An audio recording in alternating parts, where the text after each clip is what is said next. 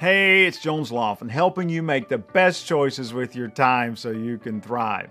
I'm here with two of the many trees that I'm growing this year. This is a swamp chestnut oak I started from seed, and this is a red maple that I dug up from the woods to help it grow more efficiently, and so then I can move it later.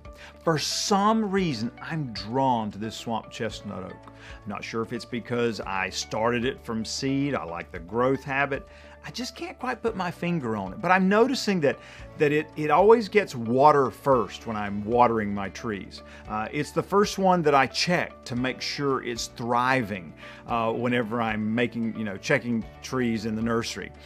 In the same way, I think as leaders, we tend to show favoritism to certain people on our team. We've all done it. Maybe it's because their personality connects with yours. Maybe it's because of a work ethic or some past history that you have with them that just cause you to have a stronger bond with them. Showing favoritism as a leader is dangerous. It demoralizes others on your team. It creates mistrust, and it causes other team members not to be willing to grow in a way that would help the team be successful. If you sometimes find that you show favoritism to some of the people on your team, here are 3 suggestions to minimize those opportunities. Number 1 is to always explain the why behind your actions. Verbalizing it will help you to make sure that you're dealing in facts and experience and not just personal preferences. The second thing to do is to work hard to make a personal connection with every member of your team. If they know that you have their best interest at heart, that you want to know more about them, then they're less likely to feel like you're favoriting one team member over another.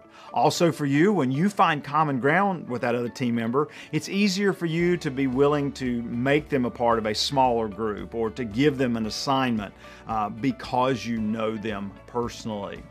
The third key to minimizing opportunities for favoritism is to remember that seeing is believing.